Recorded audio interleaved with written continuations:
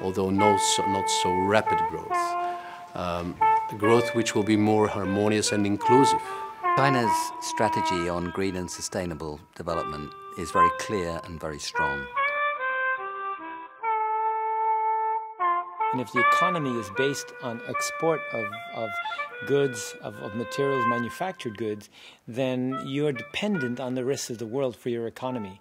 But if you spur internal growth by doing innovation and creating things and then selling to each other inside China, then you have a much stronger economy. Politics is always a conversation about the future. This is the essence of politics as a process, because people are always looking for a better future.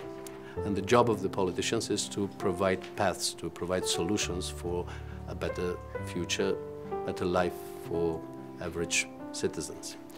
And in this context, both areas, the European Union and China, are facing new challenges.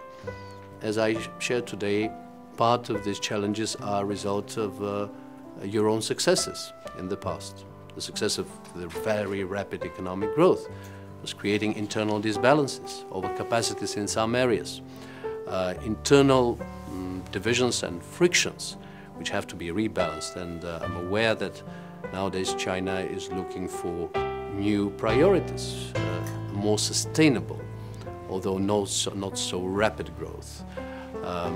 Growth which will be more harmonious and inclusive. China's strategy on green and sustainable development is very clear and very strong. It was clear in the 12th five-year plan. It's become still more strong and still more clear in the 13th five-year plan, and I think this is a very good step forward. So for China, as like most countries, the first thing is efficiency.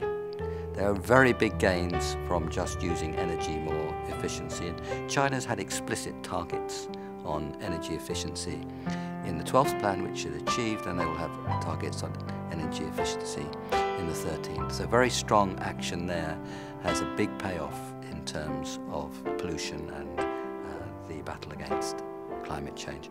Well, I think we've seen tremendous change in the China market.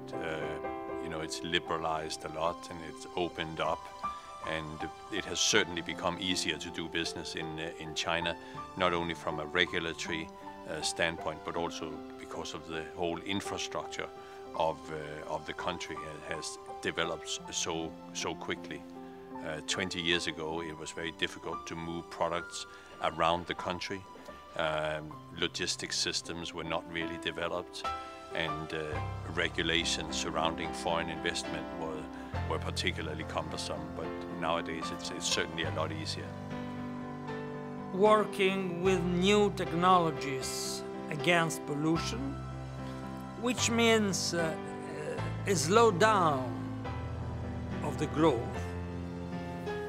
but a more sustainable, more equitable growth.